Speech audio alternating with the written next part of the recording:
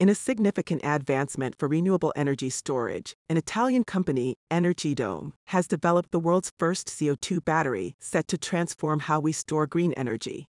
This innovative battery operates by compressing CO2 in a large dome and turning it into a liquid using surplus energy from renewable sources. This process also generates heat, which is stored and used to charge the battery. To release energy, the liquid CO2 is heated, reverting to gas, which drives a turbine to generate electricity. The CO2 paradox. But giant dome batteries reduce emissions using CO2 itself. The company is now expanding its technology to the United States and plans to build batteries capable of storing up to 200 megawatts of energy.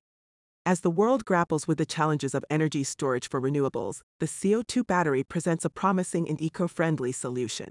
Stay tuned for more environmental news.